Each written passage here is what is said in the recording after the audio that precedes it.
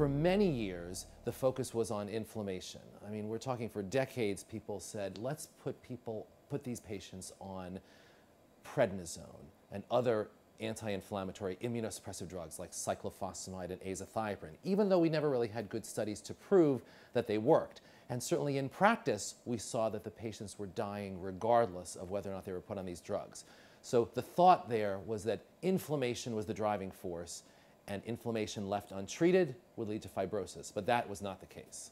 They are a very uniform group of people, so that when you hear their stories, it's that indolent onset of at least 6 months and oftentimes a year more of symptoms, shortness of breath, dry cough.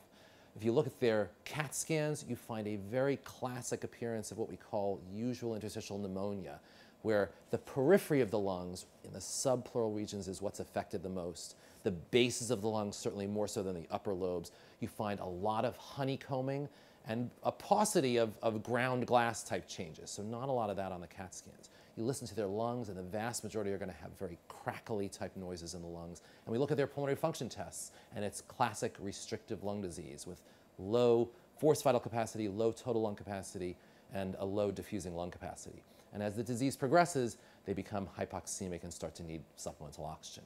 But as to who gets it, like what are the risk factors? Maybe about 5 to 10% of patients have a hereditary form of it where you see that it runs in the family, but most do not fall into that category. We're still trying to figure that out. 2 drugs were approved by the FDA in October of 2014, and they are truly the first drugs that have ever been approved for this disease.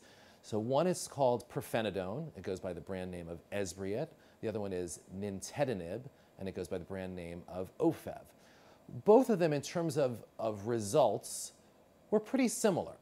So I emphasize to patients that when we use these drugs, in a perfect world, we're looking for improvements, that they're going to actually feel better and the numbers will be better in terms of their pulmonary function tests, but that's not the case for this disease.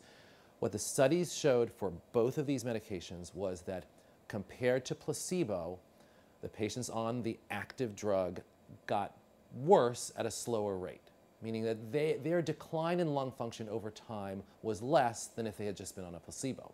Pirfenidone is an anti-fibrotic drug, so it interferes with collagen formation, whereas nintedanib is what we call a tyrosine kinase inhibitor. But as I said, the results of the clinical trials were fairly similar.